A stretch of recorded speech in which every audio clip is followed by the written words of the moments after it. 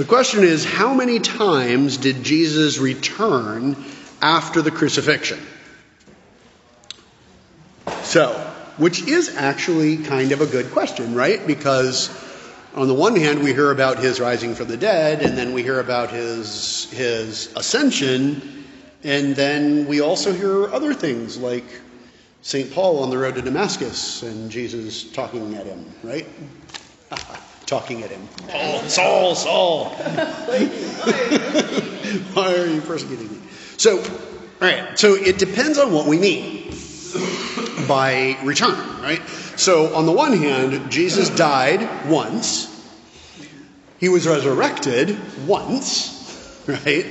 And then he hung out sporadically with his disciples over the course of another period of time, and then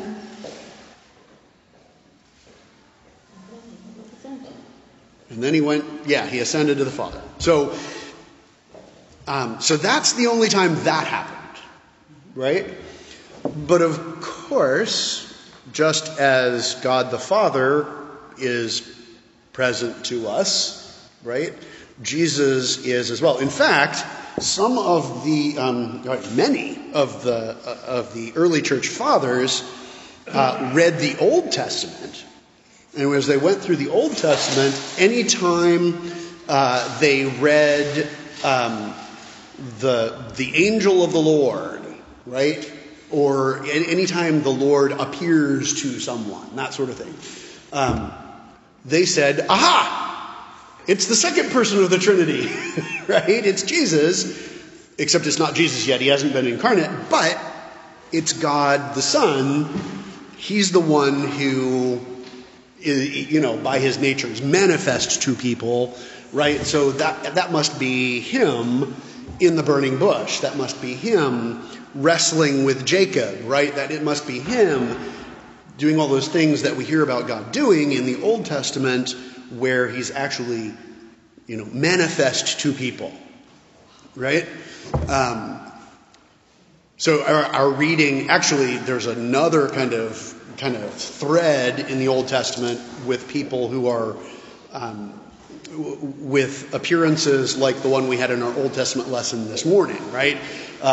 Where the three strangers come to Abraham. And it's one of those funny stories where you feel like you're missing something, like there's something in there that we're not told, right? Because the three people show up, and Abraham runs out to meet them and bows in front of them and calls them Lord, singular.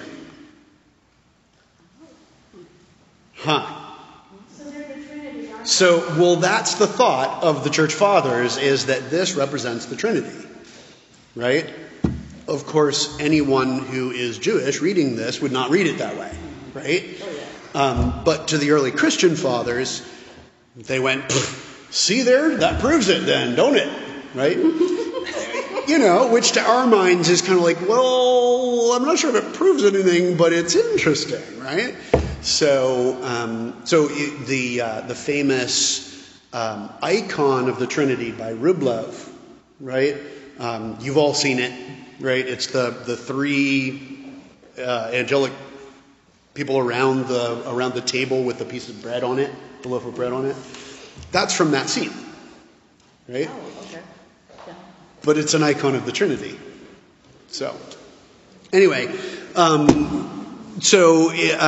far as Jesus is concerned, he speaks to various people at various times. On the other hand, so I need to step back for a second here. Even after his resurrection and before the ascension, he appears to various people at various times, right? So there's the road to Emmaus when he appears, right, to Cleopas and his companion, right? And they don't recognize him until he explains everything, and they still don't recognize him, and then he breaks the bread when they invite him to eat with them, and then they recognize him, and then he disappears, right? So, the story of my life. You recognize Jesus, and then he disappears. But, there's that, and then he appears to everybody at the Sea of Galilee after they go fishing, right? And he tells them to throw their nets on the other side again, and they say they have a big haul, and Peter goes, "Aha! I know who that is," and jumps out and swims. So he appears various times at various places, but there is one death, one resurrection, one ascension, and that's that. Have I answered the question?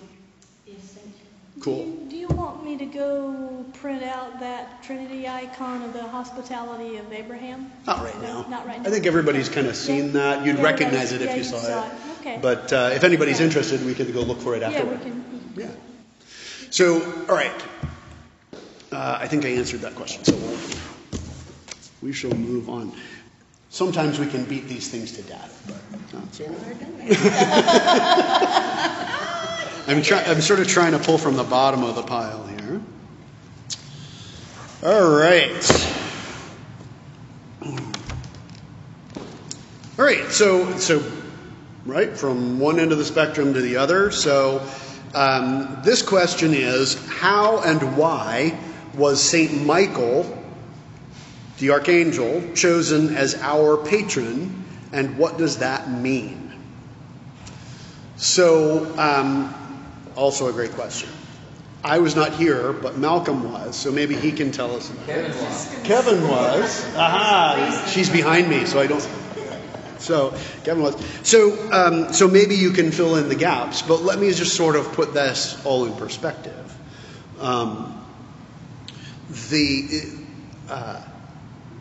There is a long-standing tradition, right, of individual parishes and other organizations, for that matter, having a patron saint, right? Someone who receives special devotion, someone who we hope will intercede for us, right? That sort of thing. Now remember, last week we were talking about how we don't entirely understand the mechanics of what happens after we die, but there are some people that we recognize as having truly been saints, right? The church has always said, okay, this guy, this gal, they were heroes of the faith, and we believe in the communion of saints. We believe that we can pray for them, they can pray for us. In some sense, don't know exactly how that works, but we're going to have one, right? So what happens, though, is that some parishes and other organizations will have designations that do not actually specify a patron. So it's easy if you've got St. Michael's Church, right, or St. Thomas Church, right? What if you have All Saints Church, or Holy Trinity, right, or Grace Church, or the Church of the Holy Nativity, right? Well, since you don't have a patronal feast, right, a patron of name is the way to say it, right? So if you don't have that, then you still have a feast day, right? The Nativity, actually, our feast day is Christmas, right? That's the Nativity. But we also are free to kind of choose a patron, right, along the way. You had something Yes, to say. I think I remember. Go ahead. I think it was because St. Michael's was the closest to the day that we became a parish. Yes, that And would that's make why sense. they chose it. That would make I'm pretty sense. sure that's the reason, because it jumped into my mind. Right. All right. Well, that's good. That's good. That's helpful.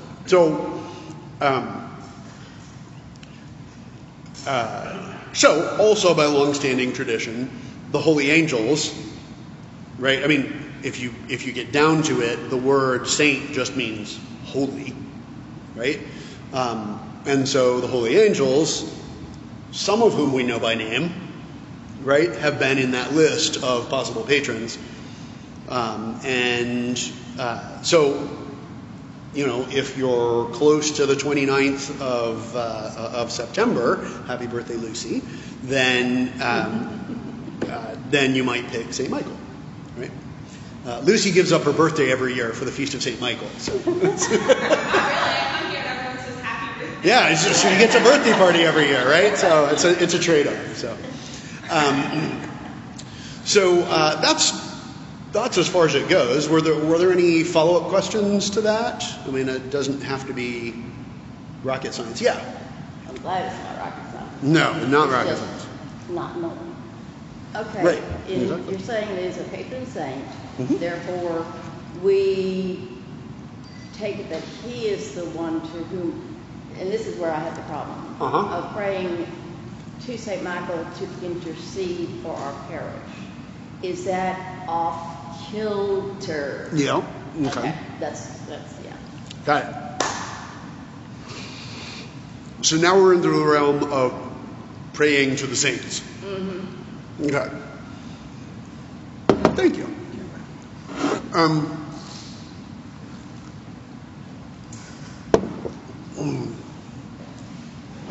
So from very, very early on, Christians would recognize, first of all, they recognized the martyrs, right? And so they would all, if there was a local martyr, they would gather at, right, the tomb of the martyr and remember the martyr's heavenly birthday, right, which is the date of your death, right? Your earthly death date is your heavenly birthday, right? That's the idea there. And so, and if you believe that that after death we are still conscious in some way, right? Remember we talked about this, how there are different ideas of how it works after death. Well, certainly one of them is that there is a consciousness, right? I mean, everybody agrees there's a resurrection, right? The question is whether you're conscious between your death and your resurrection. Okay, so on that idea, right? Then if we know this person was a martyr, right, died for the faith, then we're pretty sure, right, or some would say absolutely sure, of their state, right? They're with God somehow, right? So if they're with God somehow, then why not, I mean, it's easy for them, why not ask them to pray for us, right? I ask you to pray for me, why not ask that person to pray for me, right? And that whole tradition kind of mushrooms, okay? One of the results of that is what we've just been talking about, right? The whole idea of patron saints and all of that. The holy angels would be in that kind of same category, right? They are present to God, or God is present to them, however you want to say that, right? So why not ask them to pray for you, right? We also need to remember that we are a Reformation church, right? So we would never say, we would say that when you get to the point where you're praying to, right, prayer at some point is simply talking to God, right, or letting God talk to you, right? So in one sense, we could say we pray to the saints, if all you mean is we're talking to them, right? But if you get to the point where you're praying to the saints in the same way and or instead of praying to God, right? Now we're wrong. Just flat out, right? What's that? Right out, exactly. You need to come more often, Lucy. You give me some verve here. So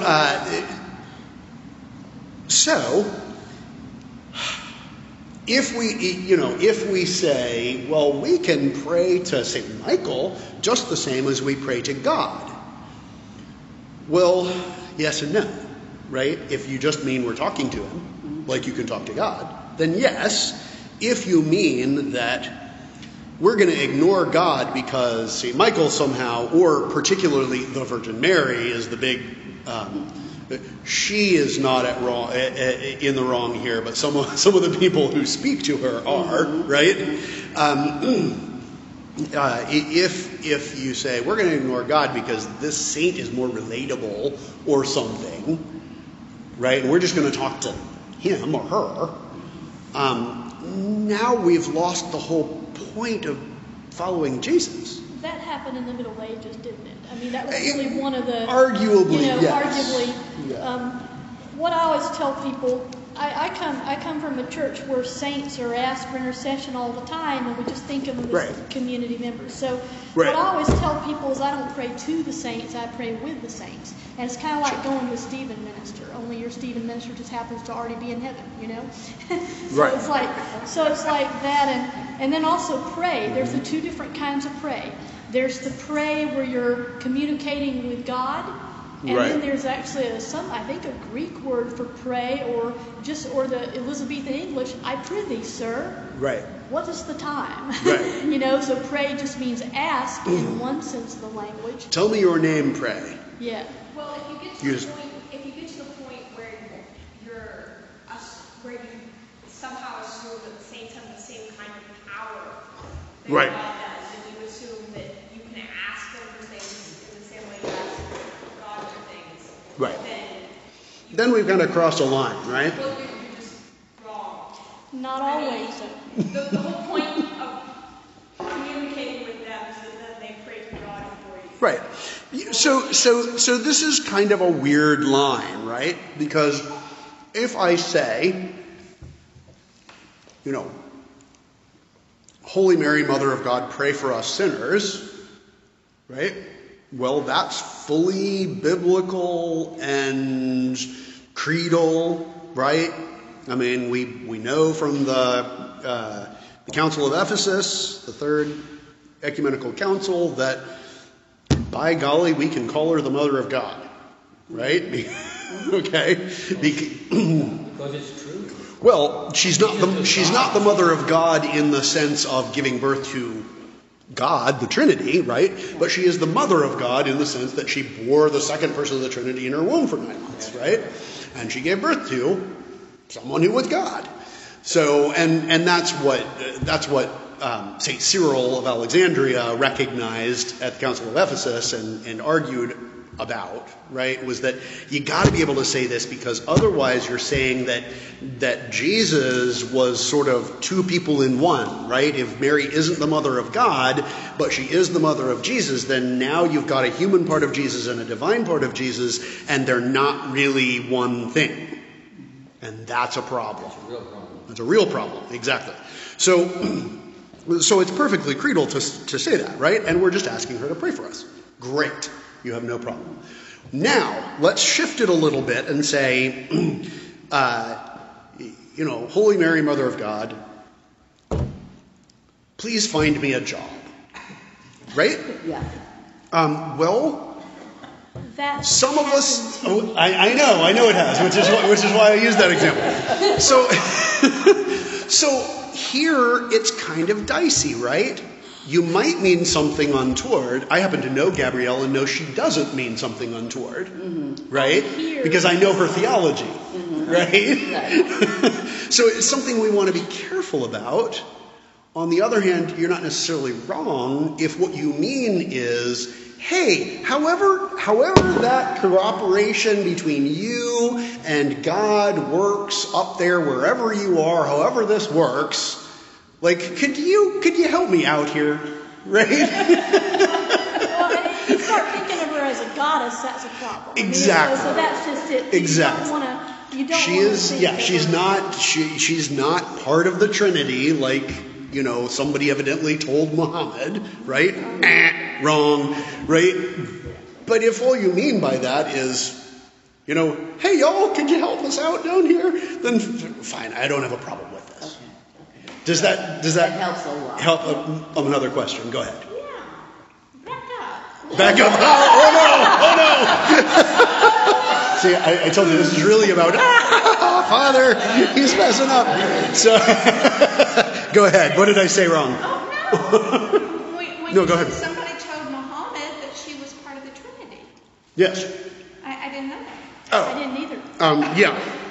Evidently, Thank you. now this is hearsay. I can't remember where this is or if I actually read it myself in the Quran or somebody told me it was in the Quran. But what I remember is that Muhammad's report of Christianity is that Mary was a part of the Trinity.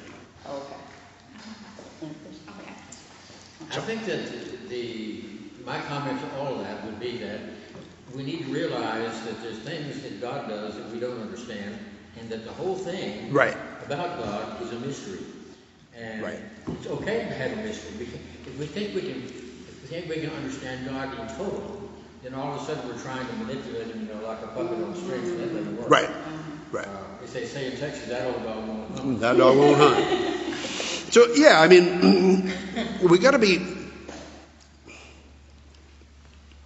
we always have to be careful. Our natural religious impulse, right, is to do things so that we get things. That's wrong. Right. Well, yeah, but it's our natural impulse. It's understandable, right? We all have caught ourselves doing that, right? So if I'm just good enough, right? If I just do all the things I'm supposed to do, God will bless me.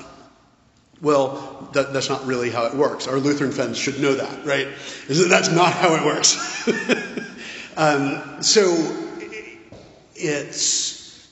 you just always have to watch that. Right? Because it's in you. It's in me. Right? I'm doing everything right. Where's God?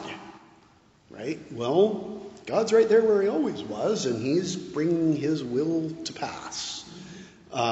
And if that's a problem, then the problem is not with God. Right?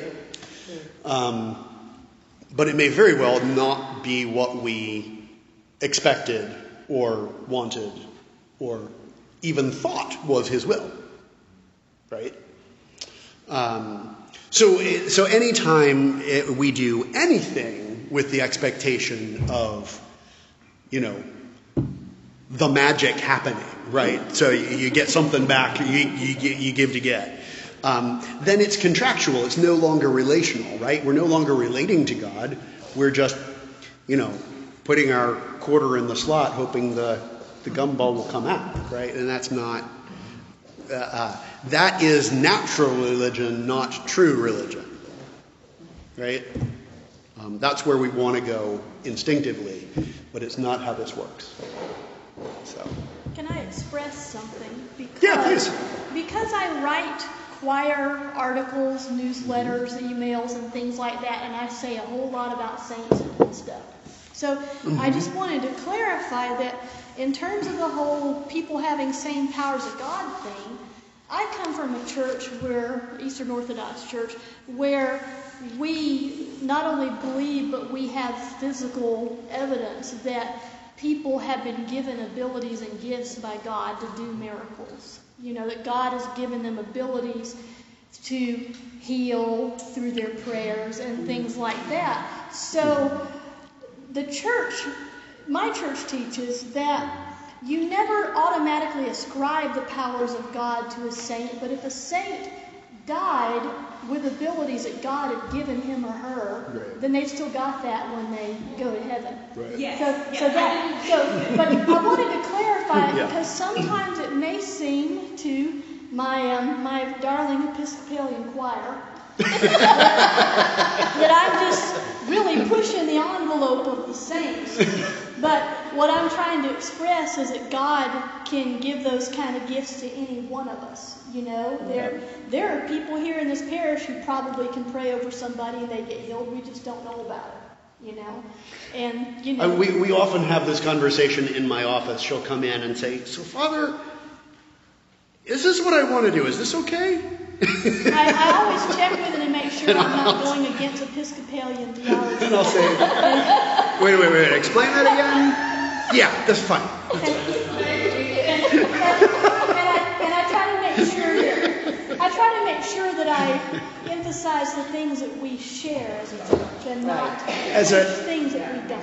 As a good Reformed Catholic, that is a Protestant, I would say, I don't disagree with anything you just said. I would probably say it a different way, which is that God works through those people with his power. He doesn't give them the power, right? But is that hair splitting? Maybe, right? It's important to acknowledge that it's God's power because, you know, St. Basil of Ostrog, who's actually healed people I know of some deadly things through his prayers, would tell people when it happened, don't emphasize me. God did this. Right. And so every time somebody... And that's how you can tell. That's how you can tell a real saint.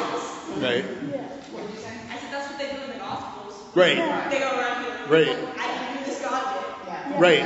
Yeah, don't worship us. But, right, in the book of Acts. But no. But you're Hermes. We know you're Hermes. Right. As if. Wait, back up a minute. Watch it. It's a problem of paganism, darling. Well, yes, I am Hermes. Thank you very much. So anyway, have we beaten that one to death? Can we? Yes.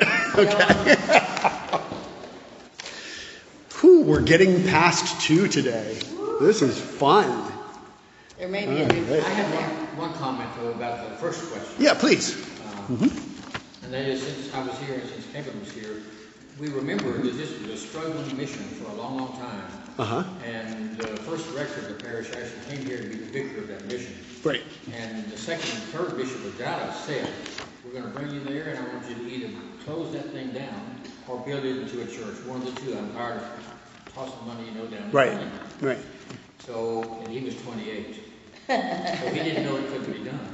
Right. So he got busy and he visited the people and told them to go bring their friends and neighbors and all that sort of thing. And people actually did it, which is usually not what happens. Before long, in fact, when I got here in April, we were still in mission, but when November came, or October, whatever the month was, we were ready to go down to the diocese with the ability to pay our bills and do all that sort of thing, which is what it means to be a parish. Now, people have prayed and prayed and prayed and prayed that we could make that. We didn't pray that God would make us a parish. We prayed that, that we be given the strength and the wisdom to know what to do to build the place. So when we finally got there and we were accepted and became a parish in union with the Diocese of Dallas, then we started thinking, well, let's see, St. John's Church always celebrates on St. John's Day. St. Timothy's does that on St. Timothy's Day. What are we going to do? Holy Nativity is Christmas. We do that anyway. So we won't be able to have a special day. And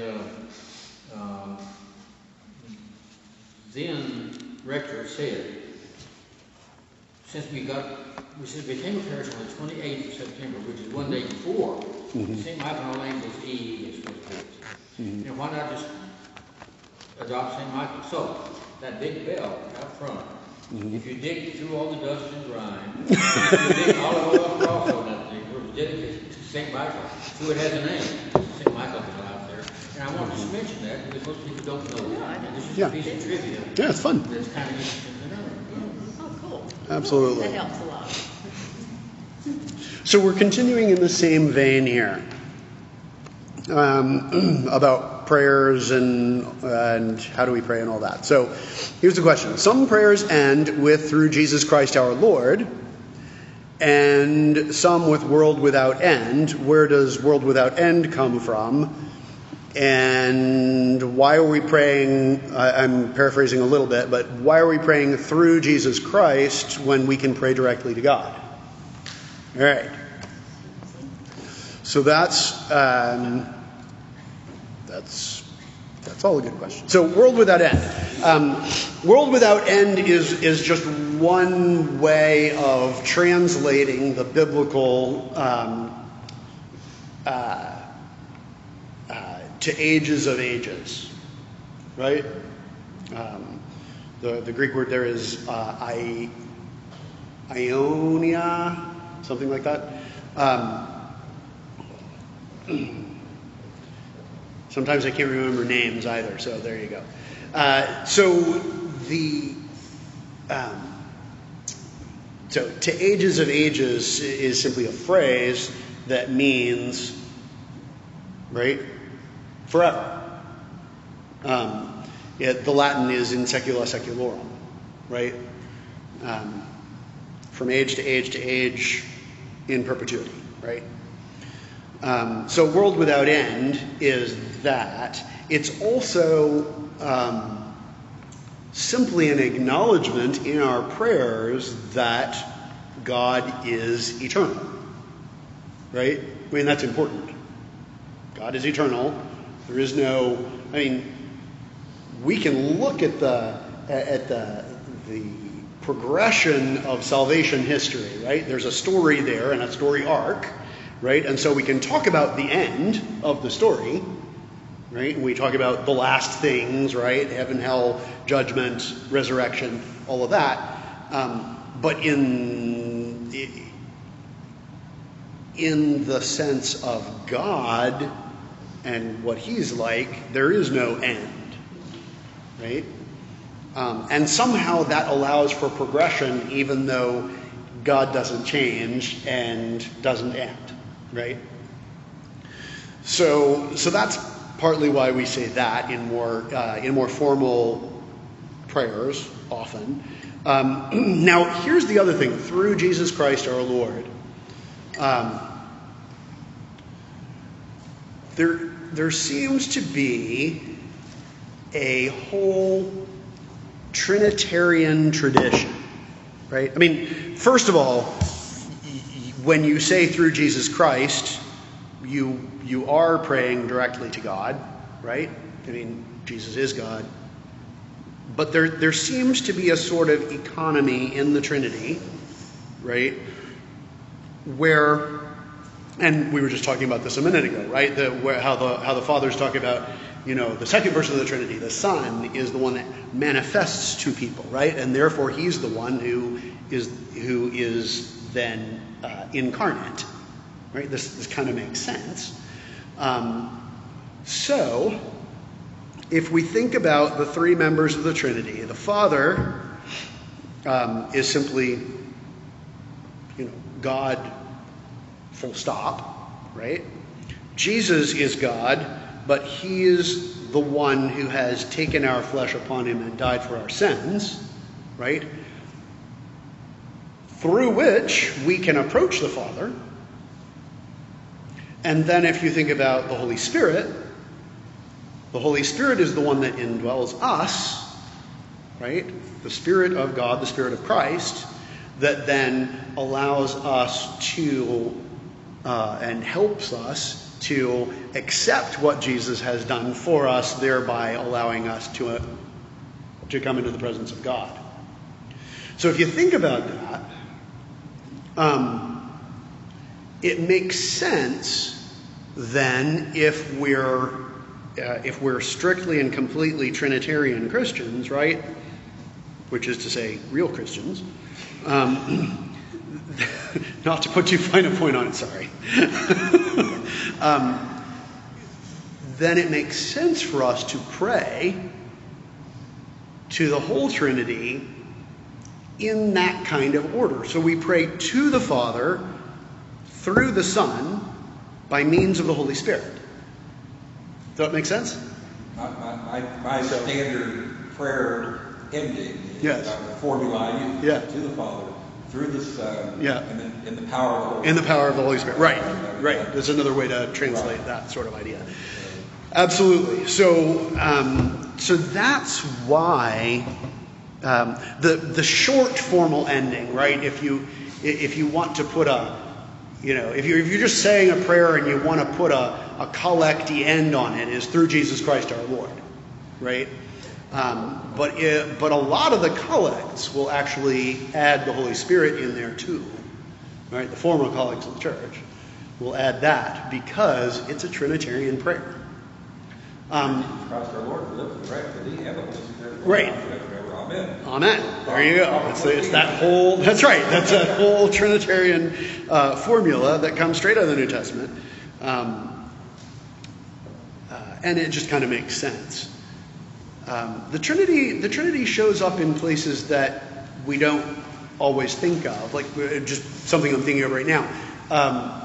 The Kyrie, right? Lord have mercy. Christ have mercy. Lord have mercy. Are you repeating it yourself on the third line? No, you're not repeating yourself. You are praying to the Father and to the Son and to the Holy Spirit. Lord the Father, Christ, Lord the Holy Spirit.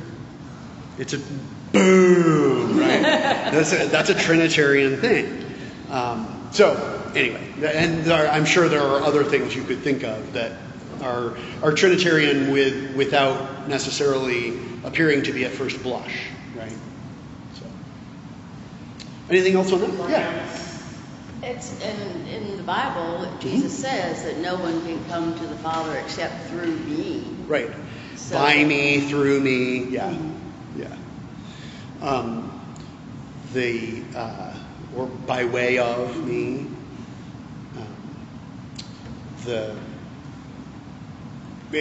And St. John, I think it's St. John, says in one of his letters, he says, anyone who has the Son has the Father. He who does not have the Son does not have the Father either, right? So, how do we know? Well, because you confess Christ. So yeah. It all goes together. I love it. I love being able to say, in teaching or even in preaching, hey guys, it all goes together, right?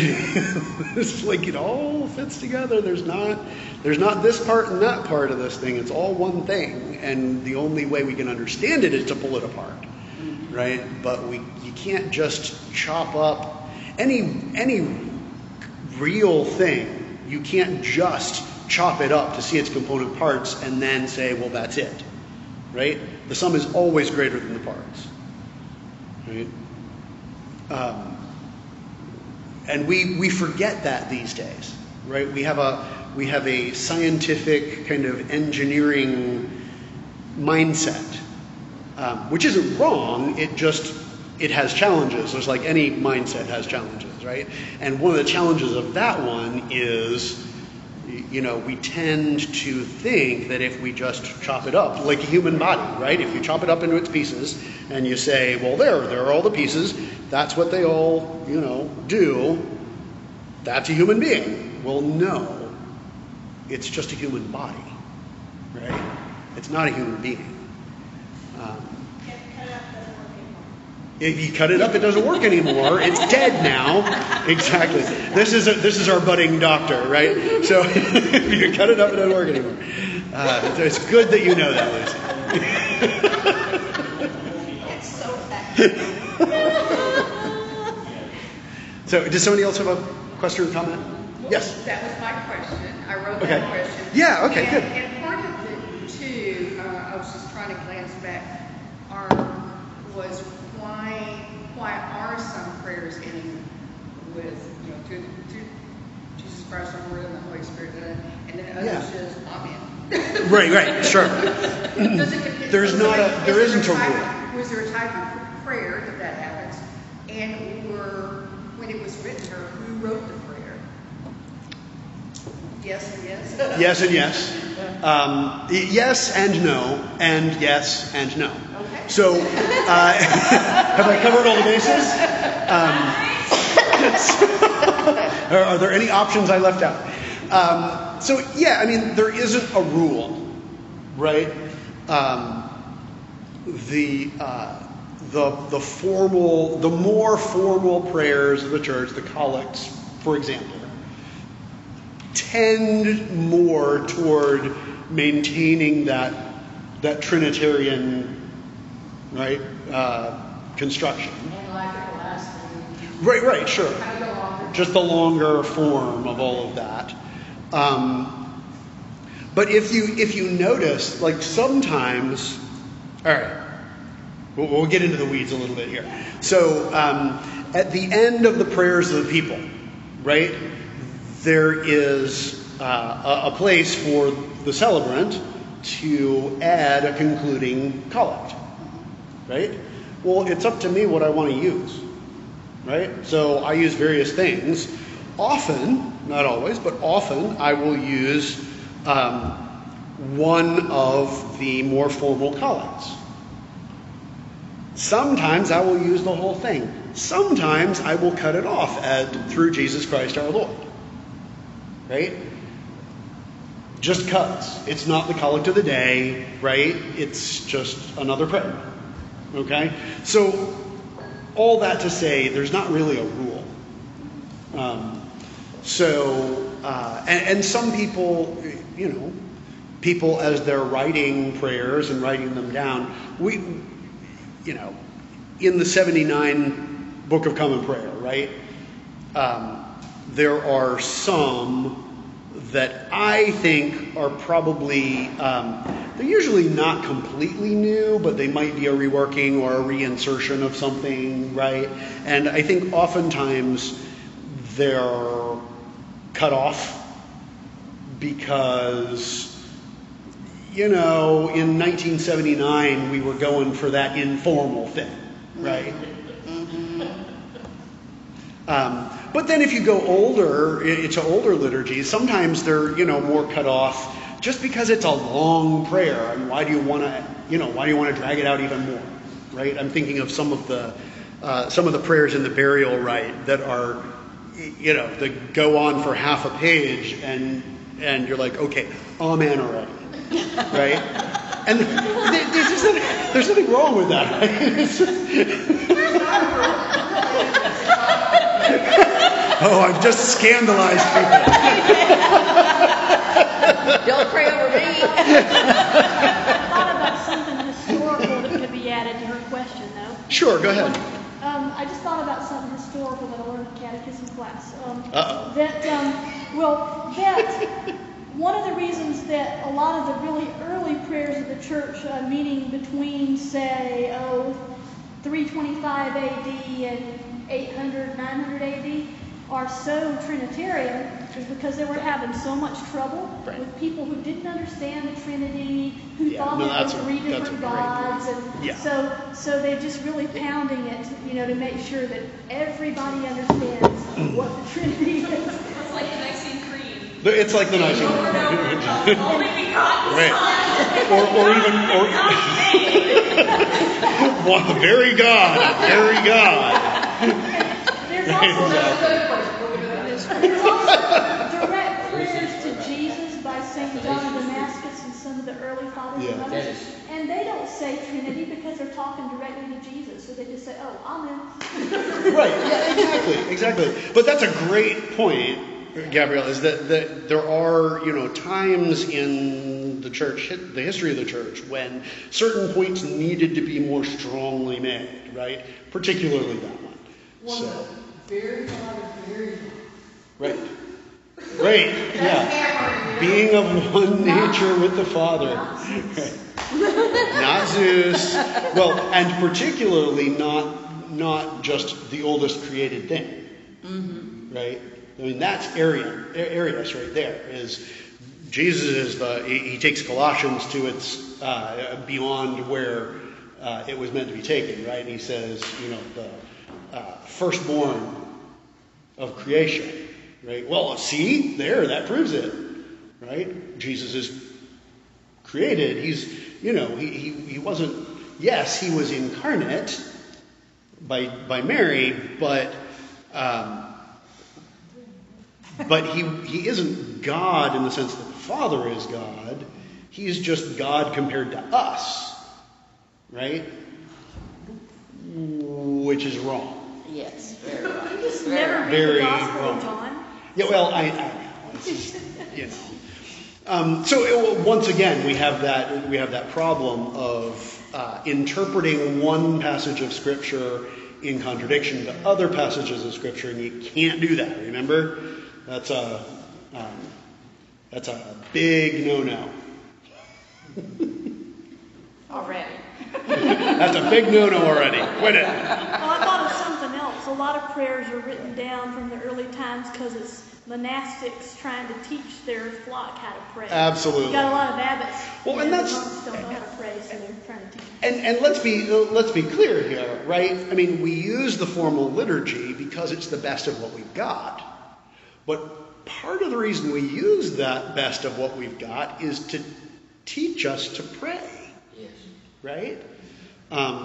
Not that you need to have all the flowery language or anything, but you get those patterns in you. Right? And you have, in those times of stress when you can't pray, right? What do? Right? Lord Jesus, stay with us, for evening is at hand and the day is past. Right? It's already in there. You don't have to dig anything out. But if Right? you just kind of yell help. That's a great prayer. That's a great prayer. But there's not a whole lot of content to that prayer. So, yeah, I mean, all of that is fine. But it's nice to be able to say, Lord Jesus, stay with us, for evening is at hand and the day is past. Right? Well, you could probably Be our say like companion in the hail. way. You could say hail, amen. There you go. Amen already. Here's my prayer. There's nothing wrong with any of that, right?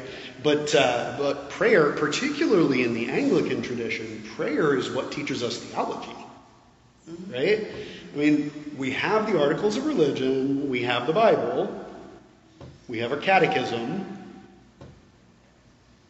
depending on which book you've got and all of that, right? But it is, the early Anglican reformers took it very seriously that, the whole Benedictine idea of ora labora, right?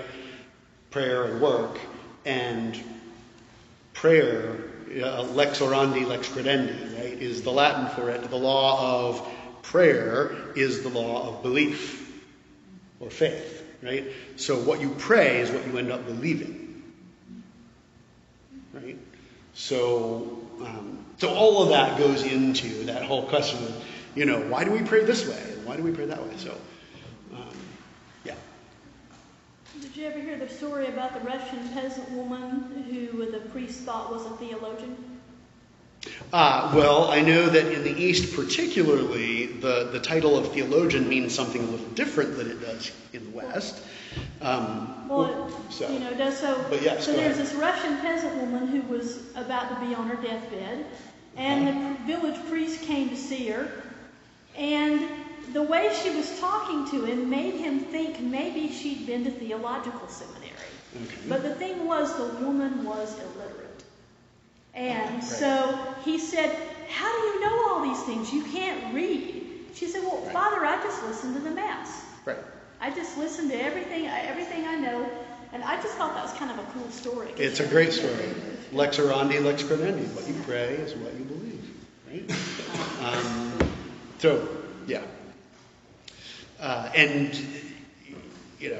There's the counterpoint story about the Anglican whose Baptist friend finally got him to read the Bible, right?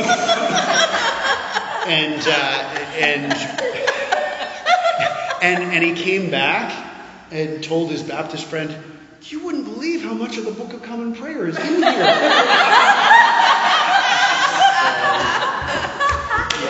So it's.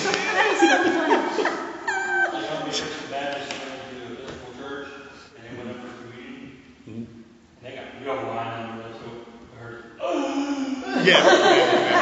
Well, we could tell the two Baptists and an Episcopalian walk into a bar jokes all day. But so, any other follow up on the prayer stuff? I think we'll stop there. It's a good time, and we got plenty of time today, so we don't have to go over. And we got through, 3 questions. So. Wow. Doing it. We usually only get to 2, if that. So. All right, let's pray, guys. Heavenly Father, we thank you for the gift of your church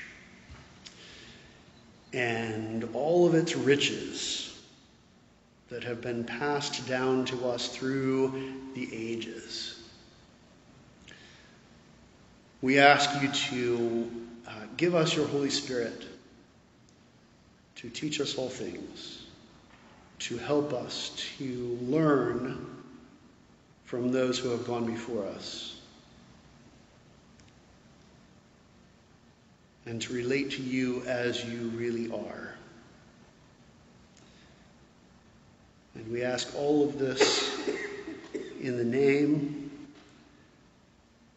of our Lord Jesus Christ. Amen. Amen. Thanks, guys.